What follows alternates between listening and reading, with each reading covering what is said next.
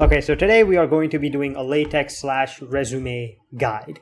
Now, recruiters spend about 6 seconds looking at your resume. So you see the top part over there, basically from my name all the way down to Microsoft. That is about everything they're going to see. So you want to fit as much information as you can over there. And yes, I do understand that the personal details take up a lot of space, and I think I might even consider removing that, but you can do that from the template. And again, this template is on a GitHub page, and you can modify it however you want. Now, the reason I'm using this template is just to show how you can do slightly more complicated things with LaTeX. Usually in LaTeX, you will just be using sections and chapter and subsection and a begin equation. That is about all you're going to be using.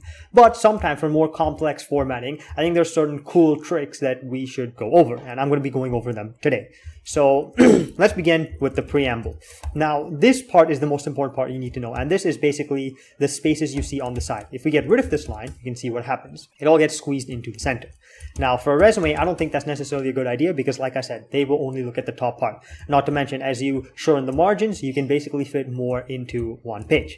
And okay, let's get into the first top part, which is the name part. So you put your name here and you can see the V space minus 0.7. Now, V space is an extremely useful tool in LaTeX, especially when it comes to this kinds of strange formatting kinds of things. V space basically means vertical space. And the good thing about it is you can use negative V spaces. What negative numbers do is it'll help bring things closer together as opposed to spreading them apart. So if I just put a new line on top instead, you can see how it's very far. But if I remove that and I use the V space instead with the minus 0.7, everything becomes closer together. And another thing I'd like to talk about is basically the edge fill. So in this entire section, you will see we have edge fill. Now, if we get rid of that, I replace it with a space, you will see what happens. All of it just gets squeezed into one part. Using edge fill, it's a really cool way of basically spreading things out and having things on other sides of the page. However, when you use edge fill, you will basically get the effect of a flush left and a flush right. Notice how things on this side are to the left-hand side and things on this side are to the right-hand side.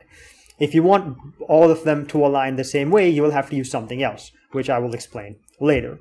And again, you can see here, there's another V space here. Without this V space, the experience part will be way too close. So yes, sometimes you will use V-space to increase the space between two things. Now, okay, let's begin with the experience part. Usually when it comes to resumes, experience is like the #1 thing they care about, simply because it is the most relevant to the jobs. Maybe if you're in academia, they'll care about qualifications and education, but usually you should put that stuff at the bottom. And I think CCAs or whatever, I don't think anyone really cares about that once you get to a professional level. So let me explain how this formatting works. Now, I have put comments here, and I have uploaded this template, and by playing around with this template, you'll pretty much understand. But generally, I have a heading here, and in LaTeX, everything is the same font size. So you have to use things like \large and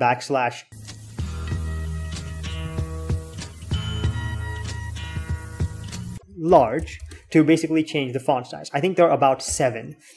The ones after this is huge and huge. One has a capital H.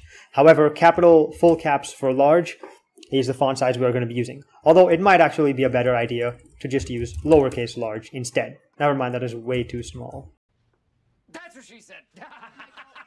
Wait, no, that's an error. Whatever, you get the point. You can play around with it however you see fit. And now let's go over one of the main things we need to do. So first, we basically need to say what we did. Now, let's say, for example, experiences. You can see the comment here, E1. Now, E1 basically means the first experience. E2 is the Microsoft part, and E3 will be the Freedom Software Foundation part. So let's start with what I have done here. Now, you can see there is an itemized environment. Now, itemized environments are lists in LaTeX. And part of the reason I don't like them too much on resumes is simply because they space things out way too much. So you can see we have 3 items here, and we have 3 bullet points there. Now, in the next section, we have this new option, which is set length item sep 0em, and this makes it slightly closer together. As you can see, the Microsoft lists are way closer than the Apple lists, but however, as you can see down in the skills section, there's a way to get them even closer together, which is probably what you want to do for a resume. But however, using the item sep might actually be a good idea, because if you get them too close together, they become a little bit difficult to see. As you can see under the language section, it is a little bit hectic to read. So the way I see it is you have 3 options and 3 levels of separation. Anything more than the default separation is just going to be way too much. So from 0em, if I make it 2, It's ridiculous. It's way too much. You want it to be as concise as possible. And another tip I would give on resumes would be make sure you use action-oriented statements. So things like I was a tutor contrasted with I conducted lessons with 3 to 4 students to help them prepare for X exam in Y subject. Usually you want to tell people what you did, and any claim you make in a resume, you have to be able to prove it. There's just no point otherwise. So take, for example, the software development field. As you all know, they all have their languages. And if you put all these languages, you should be able to prove it. So this is why I always say have some kind of GitHub page where you have some trial projects. At least give people who are considering hiring you something to look at aside from just claims you have made on your resume. And now we will go over how to link things. This is also another very useful thing you can do in LaTeX. Now I know you can do it in Word too, but Word is trash, right? There's something happening here. And linking things, we can use this thing called href. Now, this is the URL it links to. This URL, I'll show you what that is. This is the URL in question. This is a good... I am beautiful, no matter what they say. Going to be our resume, and we want it to be the GitHub page. So this thing is the text. Now, when it comes to options, you can go up here and you can see things like URL color. This is the package that handles the referencing, whether it's to URLs or whether it's to other sections within the document or other chapters. And you can see the color part is true and the URL color is blue. Without the blue, I think the default is like pink or something. And you can see we have a GitHub page and a LinkedIn page, and nowadays I think we'll have to put more. And again, I think in modern day and age, things like the address, mobile number, and date of birth are not even relevant. So it might be a good idea to just remove that altogether. Usually people can get that information from your LinkedIn or whatever.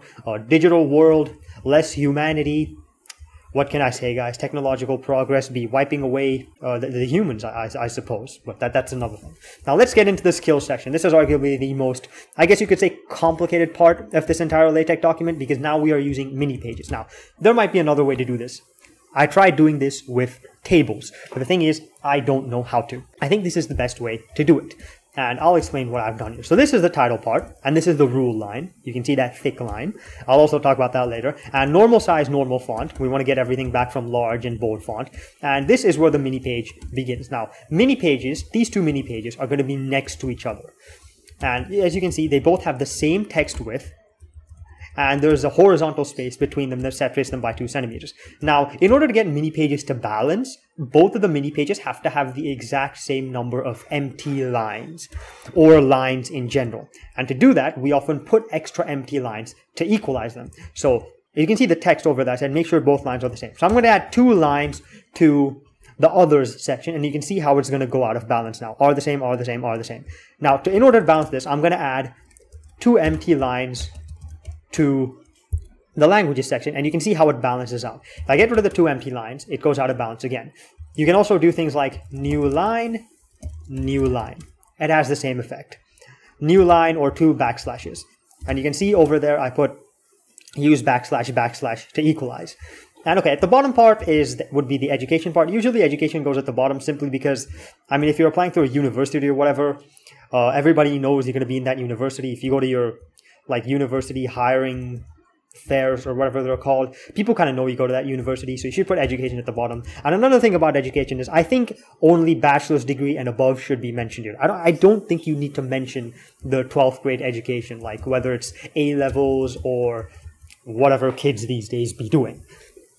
And again, this resume format is on the GitHub page, and there's one other thing I'd like to highlight. In the experience, I put a vSpace of -3. Now, in the other two, the skills and the education, I put a vSpace of -2. Now, if we make this -2, you can see that it seems to stretch out a little bit more. So it looks a little bit ununiform. Now, 3 is different to 2. However, this looks a lot more precise. So I think it has something to do with the text below it. So the text below it is a different font as compared to the skills in the education section. And I think that's why it gets thrown off. But however, I think 0.3 is the correct one. It makes it look the closest together. You can experiment with this as well. And the reason I recommend doing resumes on LaTeX is because you can get a degree of precision that's just really difficult to get on Word. Now, I think Word has a lot of templates you can use. What it is ain't exactly clear. And yes, I understand those templates are, I guess you could say, pre-formatted or good or whatever, but I would recommend doing it in LaTeX simply because you can get a certain level of cleanness that people who know what LaTeX is will just be able to tell. They can look at the document and they will just know what it is. Now, there's one other thing I want to do. This is a cool Vim thing I would like to show off. You can see all the dark lines, all the ruled lines. They are a little bit short. So what we are going to do is we're going to make them longer. Now, go into Vim mode and we are going to go into command mode. We're going to put %s. Now, %s means substitute the entire document. If you just put s, you only do it for the line. And again, if you highlight something and then you put s, you're going to do it for everything you highlighted. So we want to do it for the whole document. So we're going to use %s \, now 14 centimeters. Oh, that's /, sorry. That's how, this is basically sed syntax, stream editor syntax, same thing, but in Vim. So we're going to use, right now it is 14 centimeters. And we are going to make all instances of 14 centimeters 18 centimeters. And we're going to put back /G. And then we're going to press enter. And then we are going to save it. It's going to recompile. And you can see it's a lot longer. Now this looks a lot better. Maybe we should make it 16 or 17 centimeters. I'm not too sure. You can play around with that. If you're using Text Studio, you will have to... There's a man with a gun over there. Yes, you will have to like pin every single one of these down. Use them, please. So this is how you can make a resume with LaTeX. And yes, I understand there are some formatting errors here, such as the personal details taking up way too much space. Usually, like I said, modern resumes, I don't think they have a top section at all. They just have the name, they have a LinkedIn page and a GitHub page. And if we do that, then yes, our resume will be within the correct formatting. I just put all of that in case. You can delete it if you want to. And another thing is, again, make a good decision with the spacings. I think this is too much spacing. This is also a little bit too much in my opinion. I think this is ideal. But yes, this is roughly how you make a resume. And remember, every claim on your resume has to be able to be proved, okay? Do not make like vague claims of you being a leader or whatever. Telling me I got to beware. Just show stuff. Just show what you can do. I think there's this thing called a car statement, which you should look into. And another thing is, do not put CCAs, do not put childish things, do not make it colorful or whatever. Be straightforward. You are in the adult world now, so let's behave like adults. Colors are for children. Thank you for watching this video. Good luck getting a job in today's economy. I hear that shit is real hard. Have a good one, people, and thank you for your time.